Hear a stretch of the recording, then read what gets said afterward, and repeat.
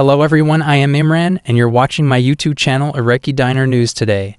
The Right Honorable James Cleverly MP, Secretary of State for Foreign, Commonwealth and Development Affairs of the United Kingdom and Northern Ireland, hosted Mr. Fuad Hussein, the Deputy Prime Minister and Minister of Foreign Affairs of the Republic of Iraq, for the UK-Iraq Strategic Dialogue in London on July 3 to 4, 2023. This strategic dialogue builds upon the UK-Iraq Strategic Partnership signed in Baghdad in June 2021, which aimed to deepen bilateral cooperation and reaffirm the UK's commitment to Iraq's long-term security, stability, and sovereignty. The dialogue follows the visit of Lord Ahmed, the Minister of State for the Middle East and North Africa, to Iraq, including the Kurdistan region, from February 28 to March 2, 2023. During the strategic dialogue, both sides emphasized the strength and breadth of the bilateral relationship between the UK and Iraq. They reasserted their commitment to collaborate on shared regional and global interests. The ministers agreed to enhance cooperation across various sectors, including economic reform.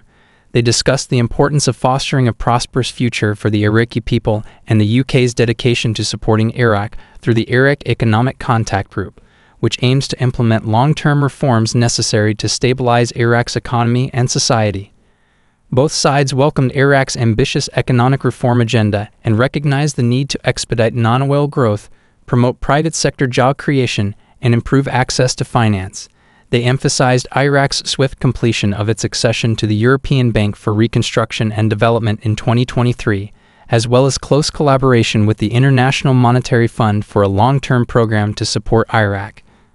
Furthermore, they discussed Iraq's potential membership in international finance institutions such as the European Investment Bank. The UK committed to sharing expertise through government-to-government exchanges and providing bilateral support and technical assistance to facilitate economic reform in areas such as building economic capacity, diversifying government revenue sources, and improving access to finance. Additionally, the UK expressed its support for Iraq's accession to the World Trade Organization (WTO). Furthermore, the Iraqi Minister of Foreign Affairs, Fuad Hussein, held discussions in London with representatives from British Telecom to explore the development of communication networks in Iraq.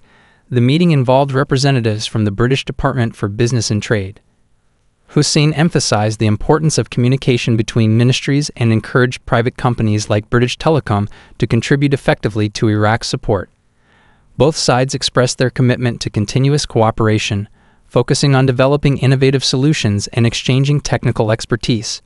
They also recognized the significance of this partnership in creating a connected digital society and a prosperous economy in Iraq.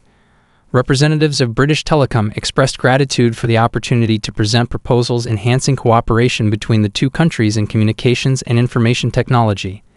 The Iraqi Foreign Minister's visit to London was in response to an official invitation from James Cleverly, the British Secretary of State for Foreign, Commonwealth and Development Affairs. This development is considered good news for Iraq. Please note that while I have made corrections and improvements, some information might still be subjective or require further clarification. Thanks for watching and subscribe for more latest information about iqddinar.